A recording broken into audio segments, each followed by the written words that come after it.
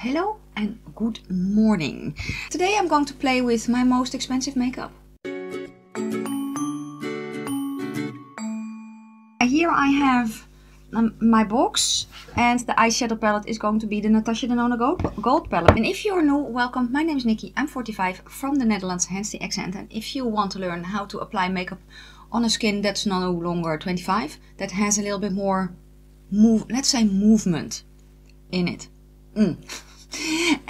If you want to be inspired by unusual color combinations, and if you're slightly orcish as well, then this is the channel for you. Subscribe now, become part of my nestlings, because we are having a blast here on the internet. Slightly orcish means olive. I am a light, warm olive. Do I want primer? I can. Hello, my darling. Hello.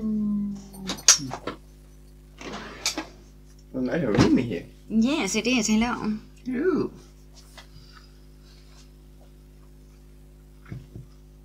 I'm like a big black square. Yes, I'm a tiny black square or something. Let's start with primer. Moments later. More moments later. So much later that the old narrator got tired of waiting and they had to hire a new one. Okay, so the primer that I have is from Fenty. And I don't use a primer often anymore, but today I am, because the foundation I'm going to use, I actually like a primer underneath to give it a little bit more slip, to make it a little bit easier to spread around. The foundation is going to be the Lisa Eldridge foundation. Here she is, and I have actually two shades. I have shade 9 and I have shade 16.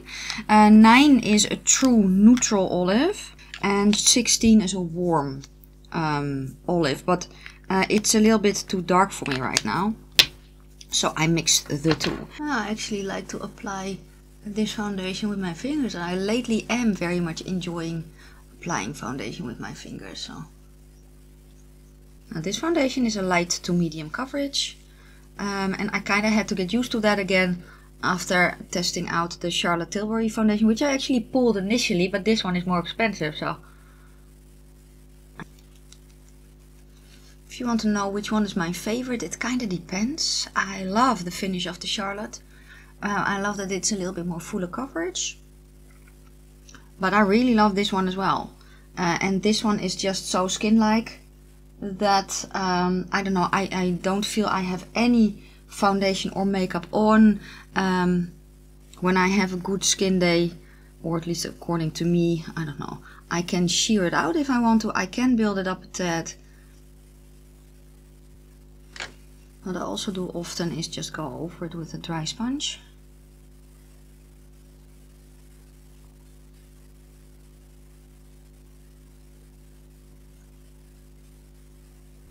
And when I put a primer underneath, I just have a little, like with the Fenty foundation, her longwear foundation, you need a little bit of time to work with it. So, and the same with this one. It's not that it dries down very, very quickly, although sometimes for me it does. My skin type is normal, but can get a bit dehydrated. So I just like a primer underneath this one to give it a little bit of extra slip. I don't know the word. It's early. I haven't finished my coffee yet, so. Okay, foundation is on. Let's put a little bit of concealer on, which is going to be the one from Rare Beauty.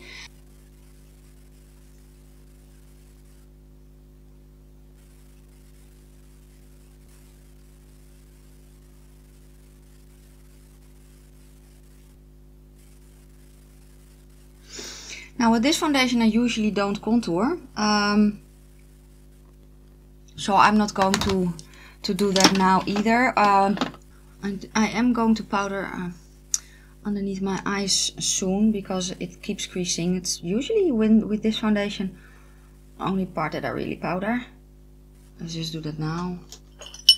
And for powder I grab my Charlotte Tilbury Flawless Finishing Powder in Fair. I also have the medium one. I'm going to do brows, and for brows I'm going to use my honey my pink honey glue. I don't really have anything high-end in this, so I'm just going to do my brows real quick.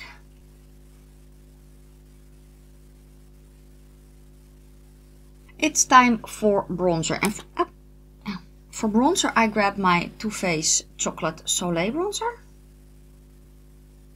First I tap it on. And then I blend. I haven't filled in my brows yet because I usually let them set just a tad. I'm going to do that after I have applied the bronzer now. I am going to prime my eyes already so that it can kind of set a little bit before I apply the foundation, wow, the eyeshadow. And the primer is also from Natasha Denona.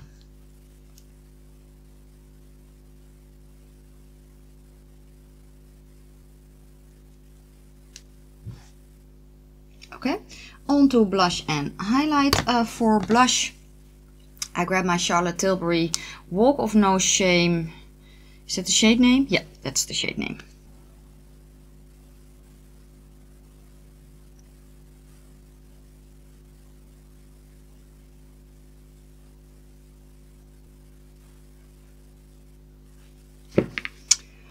For highlighter, I grabbed yeah, it's no longer available, but I think it's the only high-end one that I have. So it's from Becca, and it is the shade Own Your Light, and this is what the component looks like. It's a very, very pretty highlighter.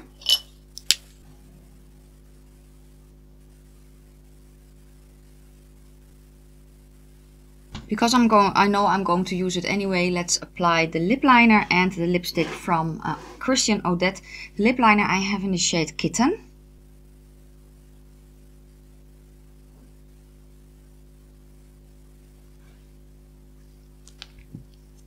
And the lipstick I have in the shade Puffin.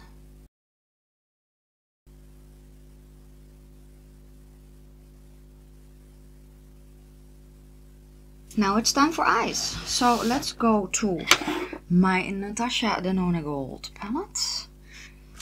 And as I said, I'm going to do a very, very simple neutral eye makeup. I'm going to start, I don't know how the shades are called, but I'm basically going to play here on this side. So I'm going to start with this shade. I'm going to deepen it up with that shade. And I actually think that I'm going to put this one or maybe this one on the lid. So very, very extremely neutral. It's, I don't know, I like that with this eye makeup. So let me zoom you in a tad. Like that. Let me go down. So I can see myself in the mirror. Why do I have lipstick there? How? Wow.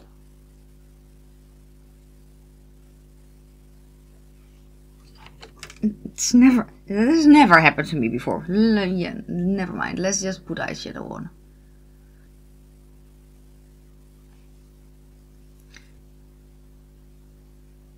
Still the same shade, just a different brush.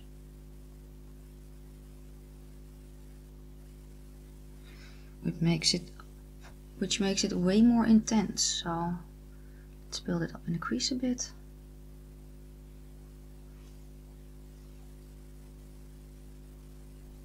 When you place eyeshadow, basically do it with your eyes relaxed, and then you can blend it out or add if you want to, but first layer just with your eyes relaxed. So I'm going to go to the darkest brown now, and I'm going to follow my bottom lid up and then in, basically.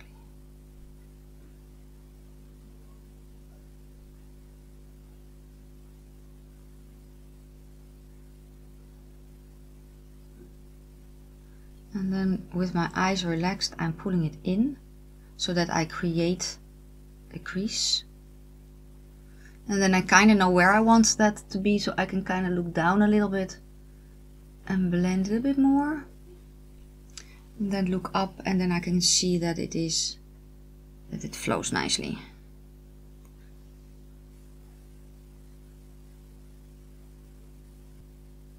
As I've said before, ignore the folds. Just draw what you want to see. And when you have placed it, you can fill in the folds.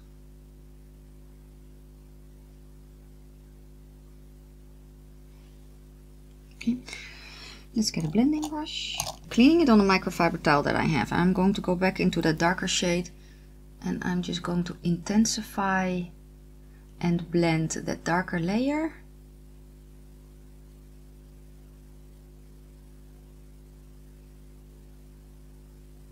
These shadows work so nicely. Now, I never said it was going to be a soft neutral look. Just that it was a neutral look. I'm going to go back to that first shade that I used. I'm going to blend out the edges a little bit more.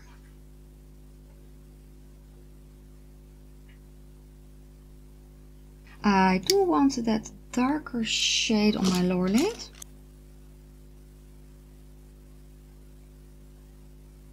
I'm grabbing that first shade again, just blending that out a bit.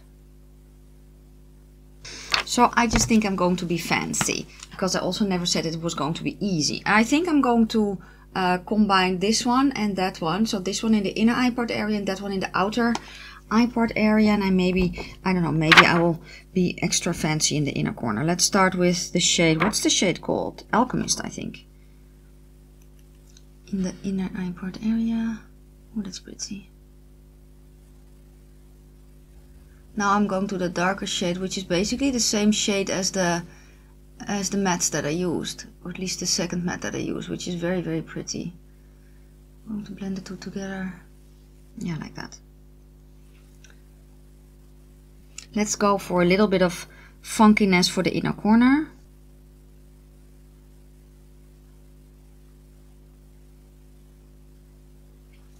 Because I can, and that's the shade Lime Chrome, so basically this one.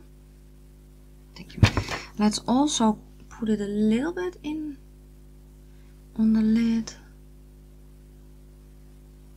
Okay, I am going to finish it off eye pencil. What do I do? Do I do a brown or do I do a nude?